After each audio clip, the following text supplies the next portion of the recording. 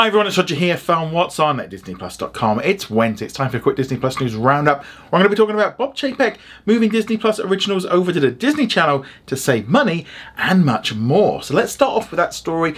According to the Wall Street Journal, who have been doing some digging into what was going on between Bob Iger and Bob Chapek, because obviously with Iger now in as the CEO and Chapek out, there's been a lot of kind of moving around and finding out some bits and pieces.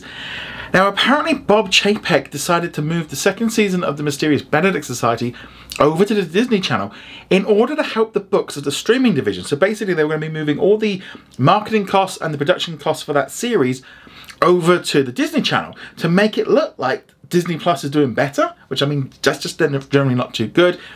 Also, by the looks of it, Doogie Kamealoha MD was going to have the same situation. So I'm hoping that the second season might be coming pretty soon, maybe next year. This is just really kind of weird. It's also kind of a bit dodgy with the books. Apparently the Disney CFO Christina McCarthy was not happy with this, and she actually ended up, according to the Financial Times, being the one that kind of led the rebellion against Chapek. And yeah, she was not happy with this kind of essentially like sort of fudging the books, of moving things from one division to another to make it look better.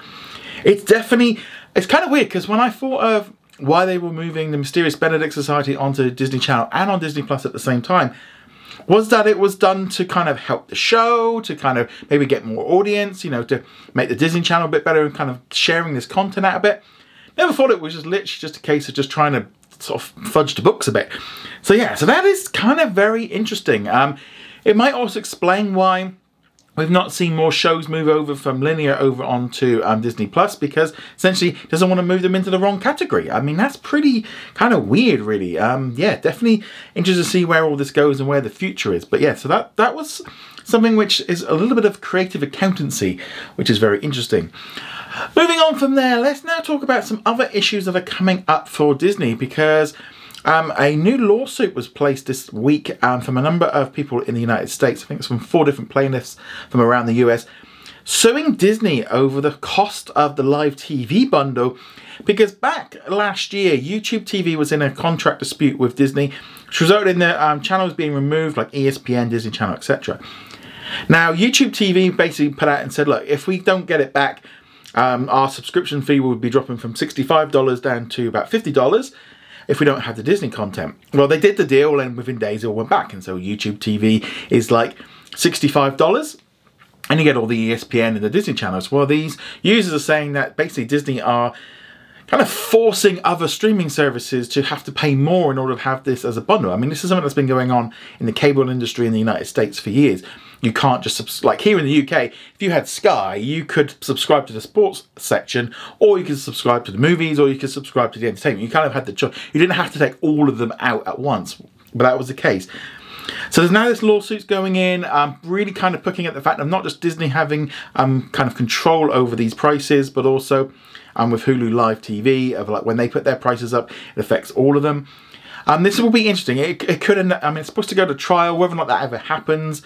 But it's just more layers on the kind of the big changes going on right now within the entertainment business, especially within the television industry, of, you know, these bundles and stuff. And, you know, Disney are going to probably have to lean more in on ESPN Plus in the future as a streaming platform than kind of this old way of kind of forcing people to have sports if they don't want it. So yeah, it's going to be interesting.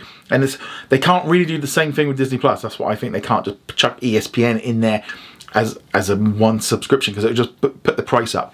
Personally, I feel like Disney's spending a lot of money. So, I mean, nearly a third of their budget is going on sports, which is their own. I think they would be better off spending it on content, because sports is not something I'm that interested in. Therefore, but it does bring in a big audience. So they've got to try and get this line up, but it'll be interesting to see what happens with that. Moving on from there, a couple of quick little bites.